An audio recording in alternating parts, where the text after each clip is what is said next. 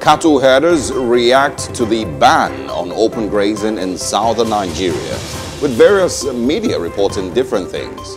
On the breakfast this morning, we'll be talking to the National Secretary of the Miyetti Allah Cattle Breeders Association of Nigeria to get a national perspective. And which side would Nigeria support in the renewed violence between Israel and Palestine? Turkey wants Nigeria to back Palestine, but we have so far chosen to remain neutral. We'll be talking about this. Also coming up, Asisat Oshoala becomes the first African to win the UEFA Women's Champions League. That's a first on our top trending stories this morning. Glad to have you here on The Breakfast this beautiful Monday morning. Thank you for joining us and for waking up with us. We hope you had a beautiful weekend.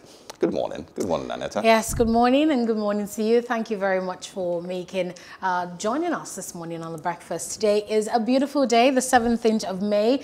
The month is slowly coming to a wrap, isn't it? We might as well just, start looking forward to June, actually. We have barely 2 weeks to say goodbye to the month of May. So June, start preparing yourself for the second quarter of the year already. It's almost over. But hey, we have a week to go, of course, to lead you through on The Breakfast. So let's get into some of the major stories making headlines across Nigeria today. Actually, top trending stories that we're talking about today. Congratulations. So there's many, things I would like to say about, this whole Asisat Oshoala, celebration. So first of all, congratulations to her. She's the first African to win the UEFA Champions League, female UEFA Champions League. But at the same time, it's also a good opportunity to laugh at Chelsea one more time. But Barcelona, of course, beat Chelsea 4-0 to lift the trophy for the weekend. And we're celebrating with Asisat, but at the same time also laughing a little bit at Chelsea this morning. She, of course, who was just recovering from injury, was a second-half substitute and is being tipped to be named African Player of the Year for a record 5th time. Wow. Yeah. Like, she's the definition of goals. When we talk about goals, Asisat Oshoala is somebody you should definitely look out for. And it doesn't matter, you don't have to be in football. It doesn't matter what field you're in. The fact that we're seeing a young African, a young Nigerian female thriving, I think that's just enough goal. You should put pictures of Asisat Oshoala on your mirror every morning and say, I want to attain the level of success that this woman has in her field. And this is what happens when you give people the support and the freedom to actually pursue her dreams. I was thinking to myself this morning that imagine if she never had supportive parents, or if she never had, people who told her, yes, you love sports, you can actually take this to the next level. Imagine if she didn't have that support system, where would she be today? Maybe somewhere else doing something very unfulfilling, grumbling about it every day and wishing her life was better. So that's why it's fantastic to pursue your dreams. And it reminds me of the quote that says, when you make your passion your profession, you never get to work a day in your life. So it's also important that the passion pays you well. And of course, a story coming from, a local league here in Nigeria, to playing for one of the biggest football clubs in the world, and getting all the way to, becoming a, not just a league winner with Barcelona, but also a Champions League winner with Barcelona. She's playing among some of the, the best. She is, on the highest level, that, you can imagine as for a female footballer. Currently, there's others, who are also playing international football, across the world, but her story is, something that everyone, tries to relate with, and of course would always, want to celebrate because of the milestone that she has reached. Yes. And she's still, pretty young. There's still a lot more trophies that she can win. There's still a lot more of these goals, and targets that she can hit. I hope that she does get, named African Footballer of the Year, female African Footballer of the Year, and we wish her, a whole lot more success. Talking about milestones, let me just reel out a few for you. Asisat Oshoala, like we mentioned, she's won the UEFA Champions League, the first African to do so, 2021. She won the 2015 BBC Women's Footballer of the Year.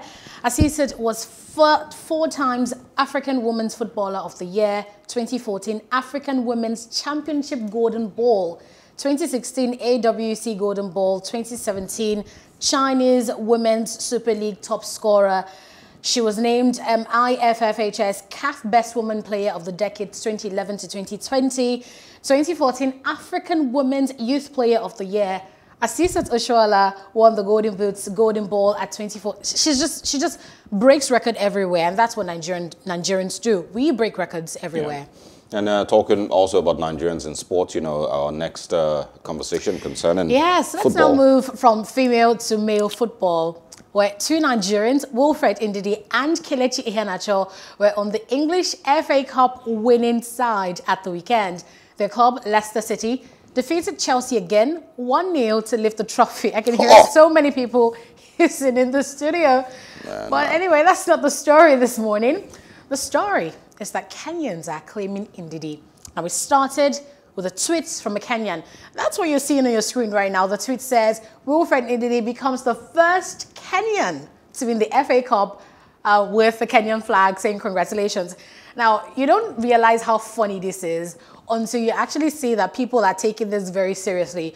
Go to the comments and you can see just how people are saying, yes, Wilfred Ndidi, he's actually, you know, he's a Kenyan. He's from my tribe. And you can see people typing in their Kenyan dialect and say, ooh. And the only thing you can recognize from their, the message they put out there is Ndidi. And you can guess how much they're claiming Ndidi. Someone say, oh, he's my lost long cousin and this and that. Now, just imagine how far they took this joke. Somebody went onto Wikipedia and actually edited the Wikipedia page of Wilfred Ndidi. It now reads, Onyinye Wilfred Ndidi is a Nigerian, I beg your pardon, it actually read is a Nigerian football player. But guess what? They went to edit it and his Wikipedia page now reads, Onyinye Wilfred Ndidi is a Kenyan professional player who plays for the Premier League's club, Leicester City, and they put an indigenous Kenyan football club that he allegedly plays for. I mean, that's what you see right there on your screen. I don't know if that's pronounced as Kiamaiko national team, but he's a Kenyan footballer as far as Kenyan Twitter is concerned. And someone also tweeted that FIFA stole Wilfred Ndidi from them. He's originally a Kenyan. I don't know what you think about this. Like, we always encourage you. Let us know your thoughts on Twitter. I mean, it's all in, you know, in a mode of celebration, you know, and, you know, being happy for the Africans who have, you know, won the FA Cup.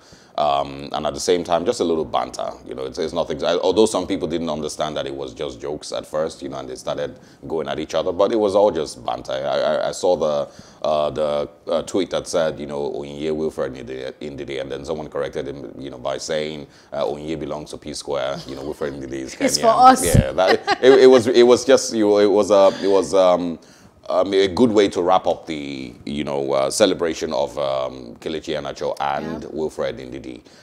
Beating Chelsea once again, another opportunity to laugh at Chelsea. If you know, take it easy with taking the Chelsea breakfast this morning, you know, take out a few seconds to laugh at Chelsea as we start off the breakfast show this morning. There's going to be another opportunity to laugh at Chelsea on the 29th of May when they beat them again on the Champions League. But we'll wait till then. For now, it's just don't pull this Chelsea joke too far, please. I beg you. All right, so that's what we'll cut it a wrap on the top trending today. Great news about Asisat Oshoala becoming the first African to win the UEFA. I am laughing because our videographer here is all about Chelsea and all the bans Osari is throwing at him. If you're a Chelsea fan, my sincere condolences. You can always change your. How do you lose twice in a weekend? God can do it. There's nothing God cannot do anyway. We'll take a break here and join Mr. Tini Kolawole on Off the Press.